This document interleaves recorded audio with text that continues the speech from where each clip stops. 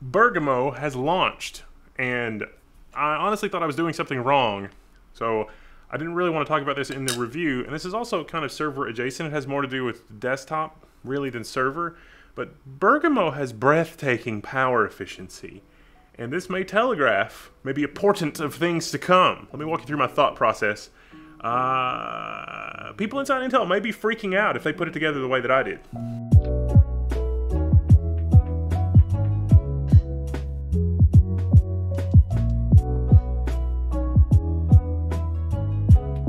So I've got a little bit of an unusual setup here. This is a 128 core CPU. This is really a CPU that's only meant for cloud providers, but I've got it set up in our little test system. My kilowatt meter's back here, and I mean, just idling here at a Fedora desktop with a fairly high-end SSD that's chewing a lot of power.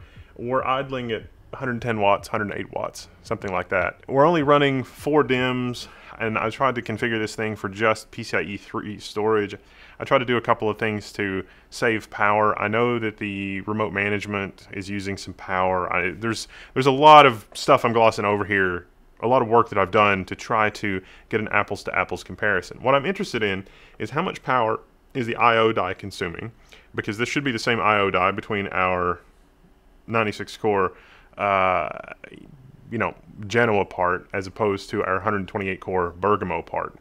And roughly everything is the same except the chiplets. What I'm curious about is how much power does the chiplet use, and the number will shock you. It's on the order of 2 watts, 2.3 watts to 1.5, 1.7 watts depending on how I measure.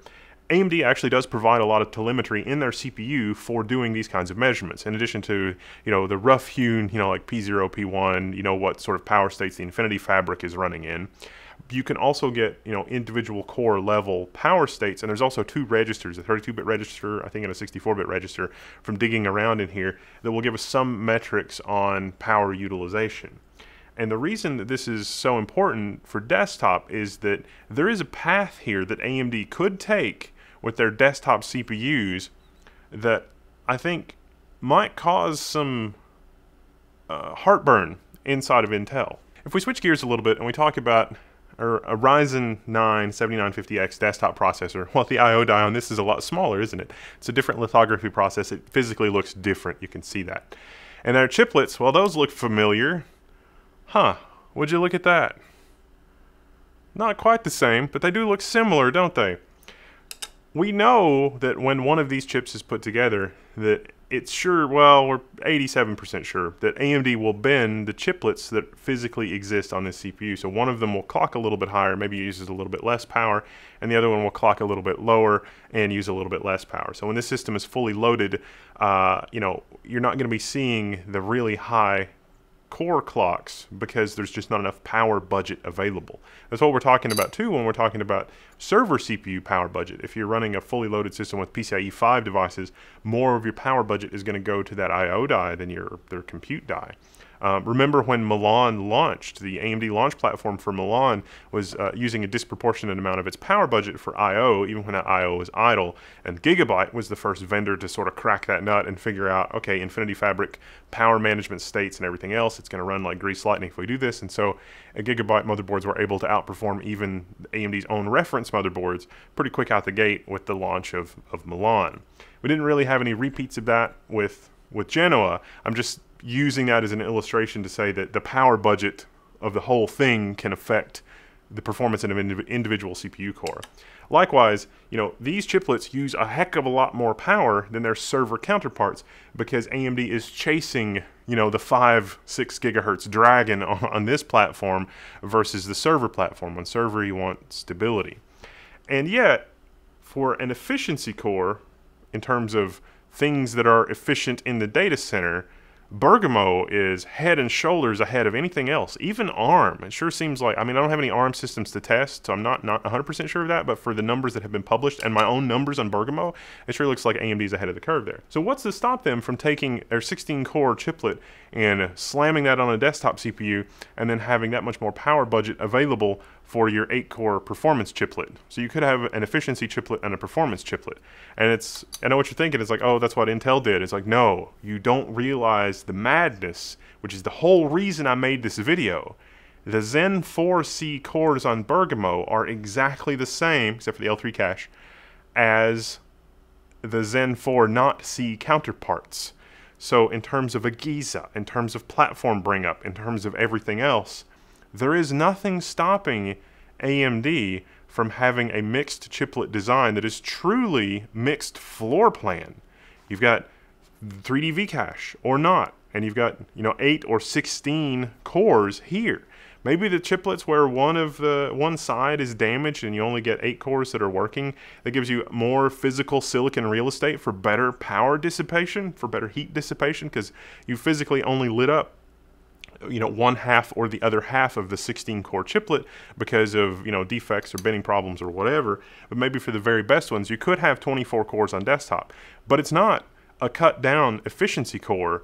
It is the same Zen 4 core. So all of the software problems that Intel had with the Alder Lake bring up, none of that will be an issue for AMD because all of the cores are exactly the same. If this is their strategy going forward, if this is what Mark Papermaster meant when he said they were opening up multiple swim lanes at their at their AMD event to be able to run parallel processes, so that they have an efficiency core that is the same floor plan as the performance core. We already know that the cache size doesn't matter. We've already pretty much worked out the issues with variable sizes of L3 cache with the 3D V-cache gaming parts. You've got one chiplet that has 3D V-cache and one that doesn't, and mostly that's not much of a problem. Okay, it was a little bit of a problem, depends on the game. There's an asterisk there, but mostly it's not a problem. And so they could literally do that with the Bergamo chiplets as well, and be able to pack in 24 cores in this kind of a package. I mean, there's other things to work out logistically, like memory bandwidth and I/O and everything like that. But with 128 cores in this socket with 12 memory channels, it doesn't seem like it's that much of an issue. So if AMD's plan for freeing up power budget on efficiency cores or in a fully loaded CPU scenario is to use Bergamo chiplets, or to use an approach like Bergamo chiplets, and have another process, another swim lane specifically for those performance chiplets, then that could be how AMD frees up power budget, and that could be how AMD approaches what Intel is doing with performance and efficiency cores. Because what Intel is doing with performance and efficiency cores is actually pretty clever. You've got performance cores, which can eat up all of your power budget, and efficiency cores, which really don't use very much power at all. And as we have seen, even in our own testing here at level 1, if you turn off the efficiency cores, the performance cores just eat all of that power budget, or almost all of it. I mean, it's within 8 or 10 watts. The efficiency cores are within spitting distance of the math here of these, a couple of watts each. And right now they clock a little bit higher in Rocket Lake, but I have a feeling that if you're willing to put a little bit more power into your Zen 4C AMD efficiency cores, then you're probably going to be able to break past the 4 gigahertz barrier with those cores. And if that's what AMD actually has planned, I don't know. No one has said anything. That's just one path forward for AMD. They could use the cores that exist in Bergamo as efficient cores that are low power to free up more power budget for everything else, because you cannot change the laws of physics, and you need all the power. And conversely, if Intel continues on the path that they're on, Intel is going to have to incorporate into their design probably even more performance cores. Like, I wouldn't be surprised if there's Performance Max or Performance Ultra or something like that, where you end up with like 2 cores that are just absolutely monstrous with a crazy amount of silicon real estate, and then like 8 cores that are middle of the road, and then 8 efficiency cores, and that becomes the new i9 desktop CPU in a generation or 2 from now. I mean, that type of strategy could work for Intel if they go all in on that strategy. But if AMD embraces this strategy for dealing with performance chiplets and efficiency chiplets, they're basically there overnight. So what this means, and what I thought was wrong, is that when we've got 128 cores and we're talking about just the CPUs that are running, when you use the register tests, I'm getting about 1.7 watts. When we use the whole rest of the system and the overhead, it's like 2.1, 2.2 watts. Dr. Ian Cuttress, Tech Potato, has also brought up the conversation of picojoules per bit. What is the power cost in terms of moving things around, if you want to get super technical? And we know that AMD's products on the GPU side are even leading the CPU in terms of picojoules per bit. which is why I mentioned that. But all of this to say that I've got the receipts in terms of power usage, but think about a 35 watt power budget and what that might enable us to do. And it might enable us to see 16 Zen 4 cores, full fat Zen 4 cores, AVX 512, no special anything. We're literally just shuffling data between a core that can't clock as high and has less cache, and cores that can clock really high and have much more cache, or much more cache in the case of 3D cache. So that's already a case of been there, done that for AMD. So if AMD wants to use this path to enable something like efficiency chiplets and performance chiplets, they can, and they have an immediate, it seems like, path to a 24-core desktop platform, but it's 24 true full-fat cores. If you realize the implications of that, and that this is happening in a 35-watt budget, you realize what a tremendous position AMD has put itself in if it is able to staff and maintain the upkeep required to keep those swim lanes open. And so, I don't have any evidence of this, and nothing else to suggest this. I even looked at high-res photography of the I/O die on both Genoa and AM5. And on Genoa, it looks like each chiplet, the dual chiplets where there's two 8-core complexes, I would expect to have to use 2 connections to the main I/O die, and the photography of the main I/O die looks like we've only got a total of 12 of those, when there should be 16 connections if we have 8 dual chiplets. And so in the photography, it looks like we're missing some links.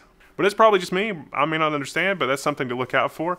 Maybe there are an extra set of GMI links there, because there was some early diagrams AMD shared that had extra GMI links, but none of that matters. What matters is that Bergamo is so power efficient. If you're in a power constrained data center, it's the choice. 3.1 gigahertz on pretty much all workloads at 320 watts, not really having much of anything else in the rest of the system, is seriously darned impressive. And I'm sure that's going to translate somehow to desktop parts. If AMD wants to run dual lithographies at once, it's like, we're going to sell you only this tiny little piece of silicon that's on the very most expensive process, and then we'll sell you another piece of silicon that's on last year's process, and then we'll sell you another piece of silicon that's on the year before that's process, that's doing I/O and your interface and everything else. That seems like the best of all worlds in terms of cost optimization, but also in terms of what you're delivering to the end user, because you can give the end user the cuttingest, bleedingest edge technology along with the tried and true technology all in one package. Seems like it's a win. I don't know, but I may be getting ahead of myself. Time will tell. I'm Wendell, this is level 1. I really wouldn't mind seeing Intel's, performance core ultra cores, like an ultra peak core, a regular peak core, and an efficiency core, if they go that way. I mean, it just seems like the trajectory that they'd be headed on if they stay the course. So, I don't know. I'm Wendell, this is level 1. I'm signing out. You can find me in the level 1 forums.